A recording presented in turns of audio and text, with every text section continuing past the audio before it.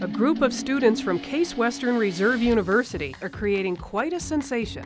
One news article said that, who would have thought that a group of 20-year-olds from Cleveland would be able to pull this off? With a clever fix to one of life's deepest irritations. Everybody's hit a pothole at one point or another. Why can't we create a solution to potholes? They created a solution, an ooey-gooey one. This whole idea started with one of our members who saw a Mythbusters episode about non-Newtonian fluids, and he immediately realized, what if we use this for potholes? A so-called non-Newtonian fluid acts like a liquid, but when you apply pressure to it, it solidifies. It's the key ingredient to the students' invention that won them top prize in an engineering contest. We had to start from square one. We had to start trying a bunch of different materials and combining them and testing them. We had our first working prototype in about 5 months.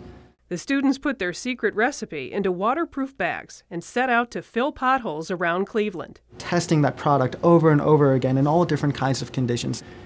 And it works beautifully.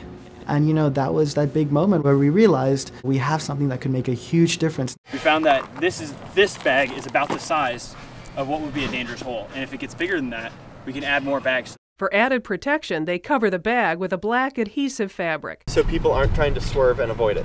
The current temporary fix for potholes is cold asphalt patch. The students say their creation is more durable, environmentally friendly, and less labor-intensive. It's going to increase the efficiency. It's just faster, safer, and cheaper. The team is finalizing their product and hopes to have it on the market by the end of the year. In the meantime, the students are attracting attention from around the world, with developers from India, Kenya, and South Africa reaching out to the young inventors. I don't think age is a super big deal. I just want to fix roads.